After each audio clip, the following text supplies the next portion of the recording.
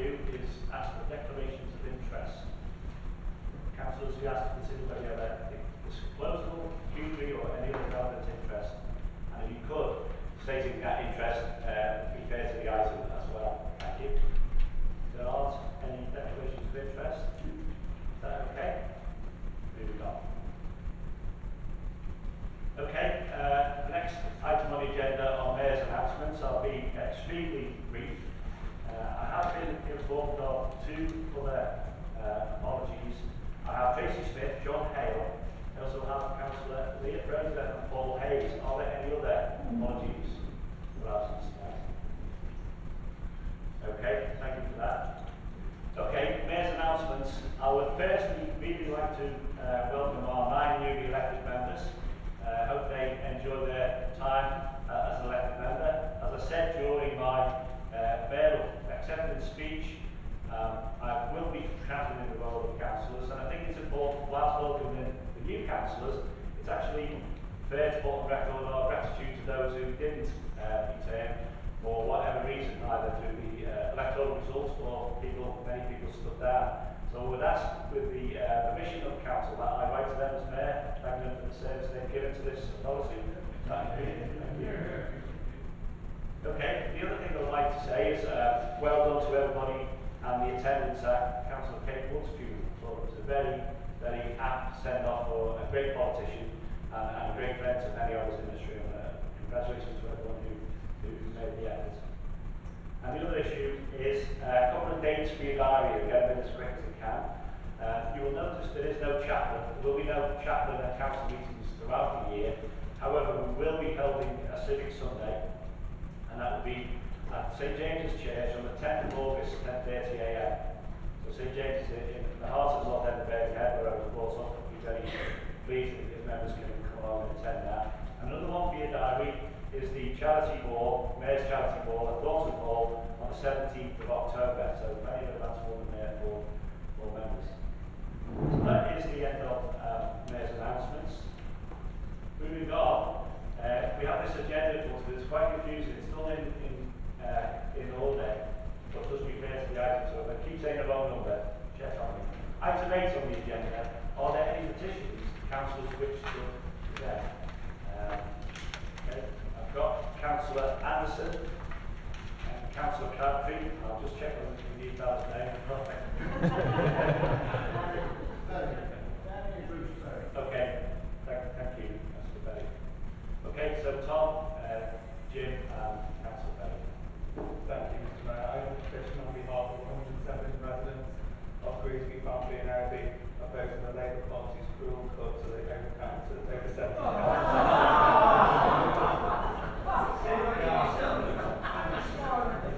Sorry, Councillor Crabtree.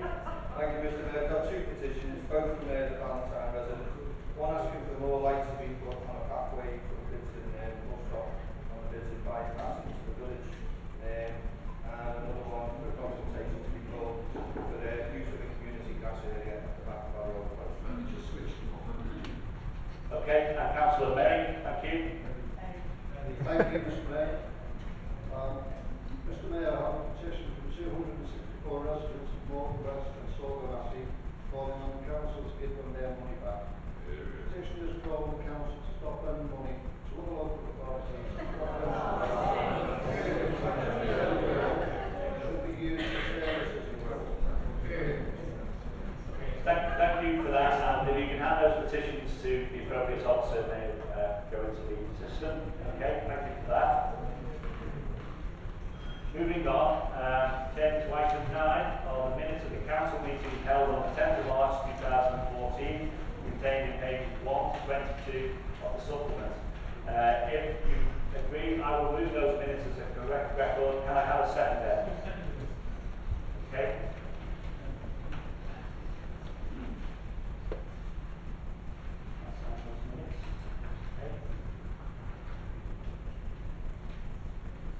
Okay, I've signed the minutes. Are there any issues in respect to accuracy of the minutes?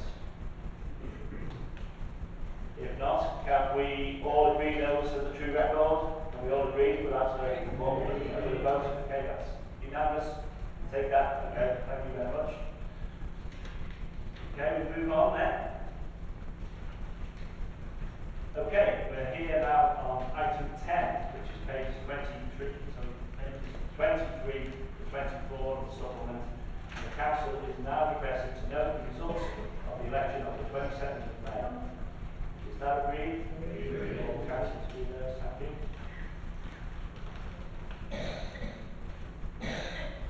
And now come to the item 11 on the agenda, which is from the leader's announcement.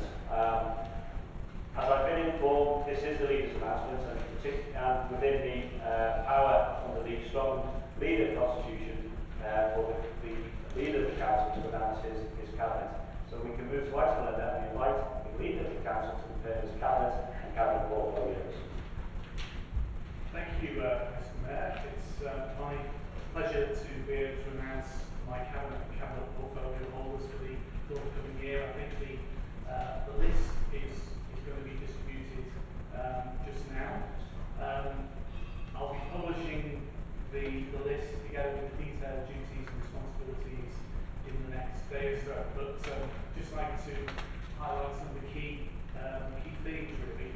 First of all, Mr. Mayor, I will be retaining the 10 portfolios. However, I will be making changes to 3 portfolios. Firstly, because, Mr. Mayor, I believe that in future this council will increasingly become a commissioning organisation and less of a direct deliverer of services.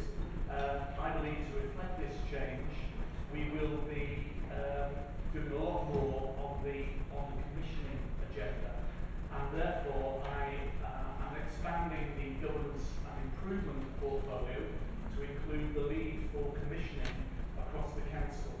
And my deputy leader, Councillor Blackland, who has done excellent work on our improvement agenda over the last couple of years, will be taking the lead for commissioning across the authority, and that will be added to governance and improvement portfolio. Secondly, Mr. Mayor, to reflect the move to more integration between health and social care, I'm proposing that public health becomes a key element of the adult social care brief. And I've asked Councillor Chris Jones to continue the excellent work she's been doing on this agenda in the forthcoming municipal year.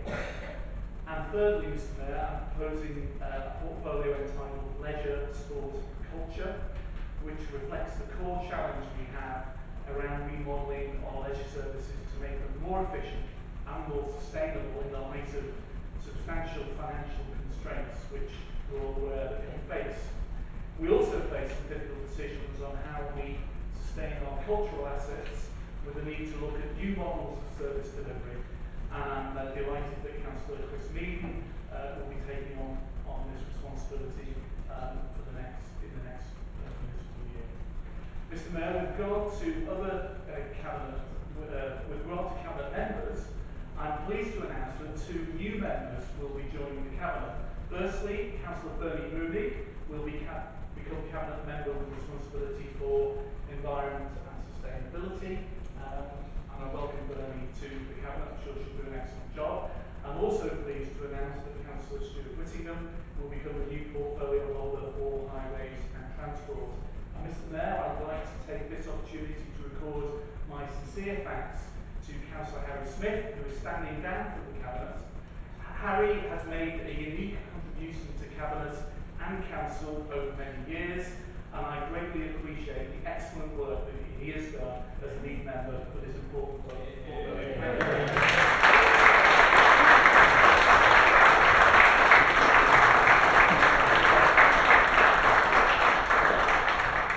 In closing, Mr. Mayor, the remaining portfolios and portfolio holders remain unchanged, and I'm confident that we have a strong team to take the council forward over the next 12 months. Thank you, Mr. Mayor.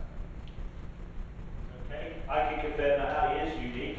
I haven't spent any year with him, but it's up to now for us to note those cabinet portfolios, and we obviously wish them well in their duties in the forthcoming year. Is that agreed? Agreed. Thank you. Okay, now move on to item 12, which are the pages 25 to 128. I will then do split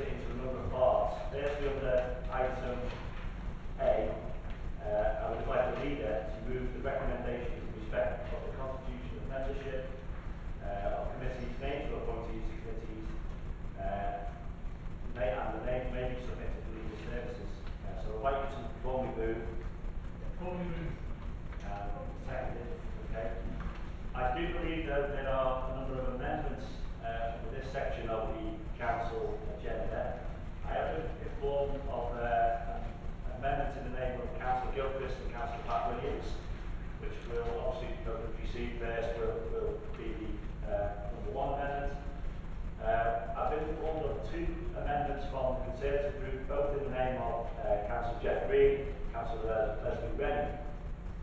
I would suggest, if that's a way forward in the future, I would suggest that we have one overall debate with all the items being moved.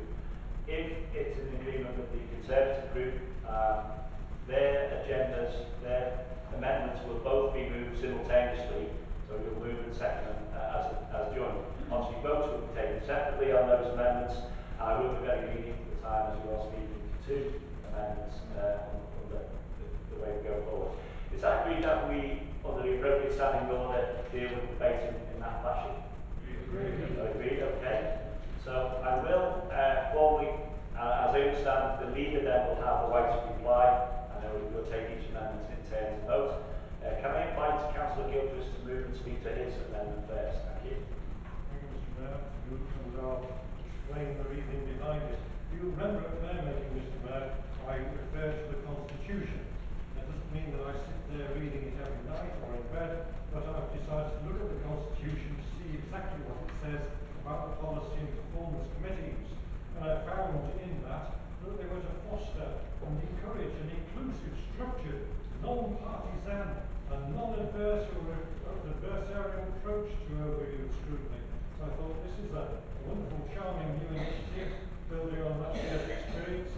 So I got a little bit more detail on what they're supposed to do. They were to subject decisions of the executive to appropriate but rigorous scrutiny. And also there's another section about sufficient and timely scrutiny.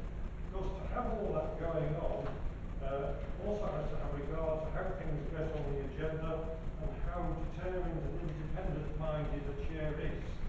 I know the leader has expressed a view, as reported in the newspapers, that his party won the election, gained seats, and that's it. Thanks very much.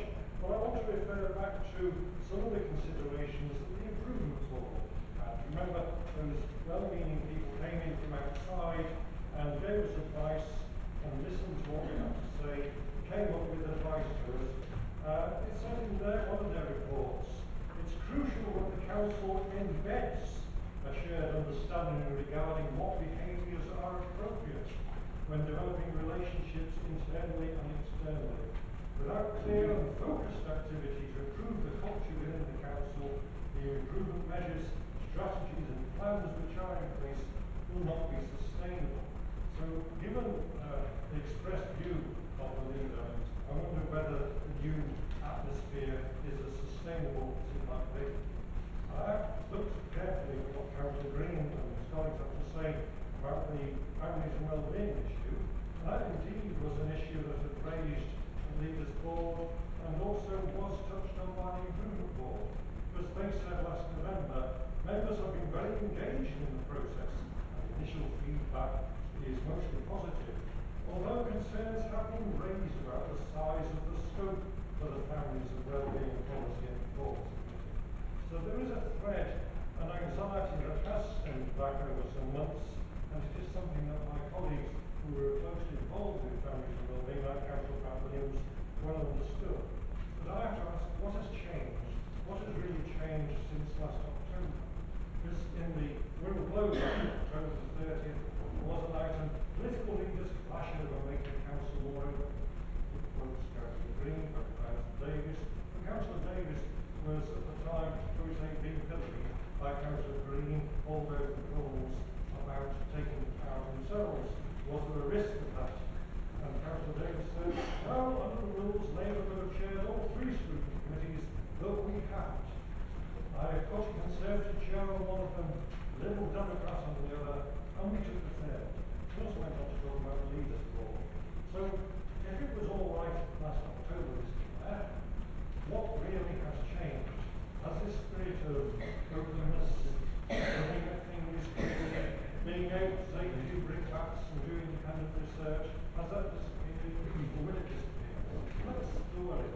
Now, we're not making a paragraph from our side, but we do think that if the leader was willing to sit down and say who's in line for these chairs, and a bit like the American Constitution, we could sit with them and say, okay, Fred, Joe, whatever the name might be, how do you propose to run this?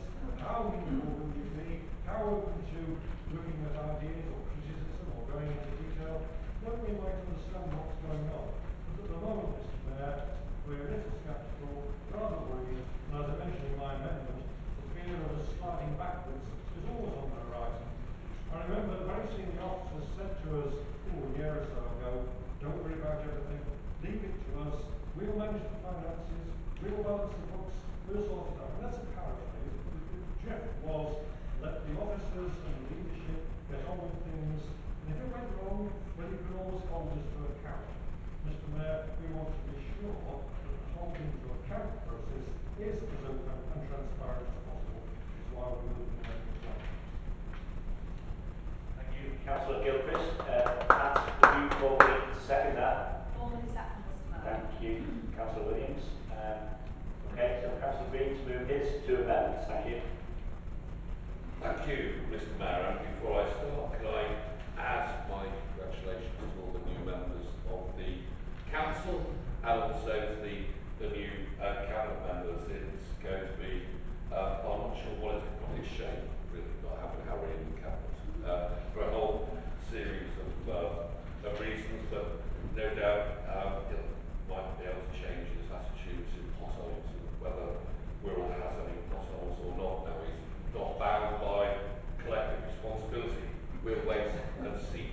Mr. Mayor, can I, in moving our two amendments, first of all point out that having read the Liberal Democrat amendment, we believe it's a very good amendment and is absolutely in line with all things we were thinking. So we will be supporting that tonight.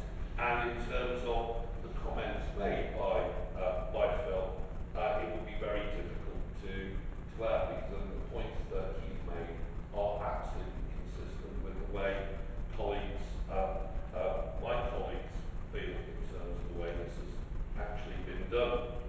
We were promised that the leaders or the group that we had a chat, that some of these things would actually be discussed and views will be taken, views will be shared, and so on. And I've noticed that isn't actually happening on elements as important, in my opinion, as important as this, because scrutiny, we are consistently told, does matter. And in those terms, again, as Phil has pointed out, the overwhelming power is vested in the cabinet, the administration, the leader. And I think I've made this point consistently with that power, that there should at least be some quite clear alternative in terms of how that power is then scrutinised and, where necessary, held to account.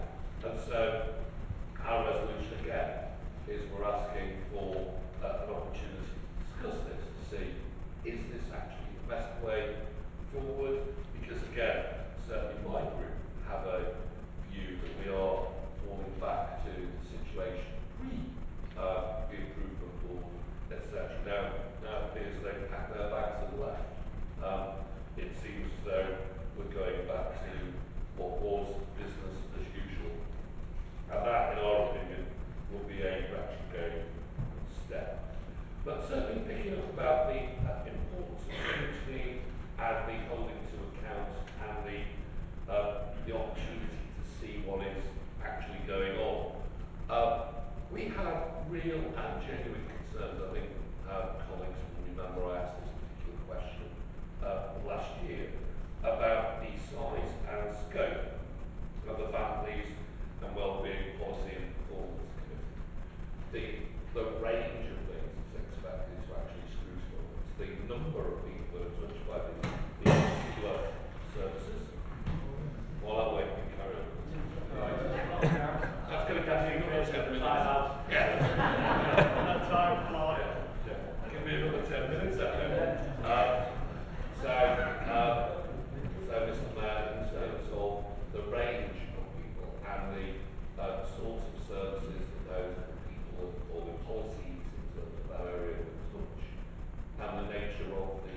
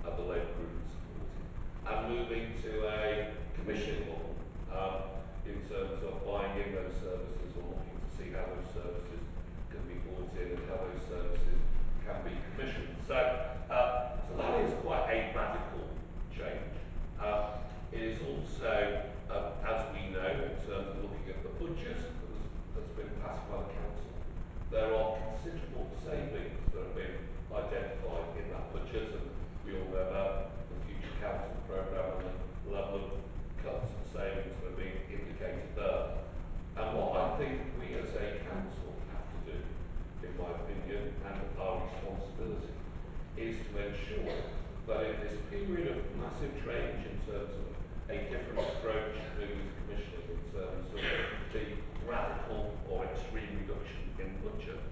We need to make sure that we have got the opportunity to focus on those elements and things like protection of vulnerable people, protection of vulnerable children, child protection, a range of things like that. That if the council takes its eye off the ball, no one is making sure that we're forcing the administration to look at those and to make sure that those services are being implemented properly.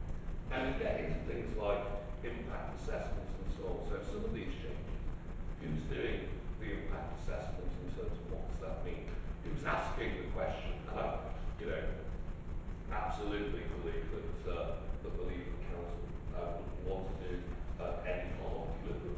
But it's those unintended consequences. So it is asking the question about, well, what if and what about and so on. When we look through those papers, have we thought about and what's the impact of? So those unintended consequences that were, in my opinion, the focus of the scrutiny committee could assist and support and protect some of the most vulnerable amongst us in terms of elderly, those with disability, and certainly some of our children who are at risk. So, Mr. Mayor, in conclusion, I know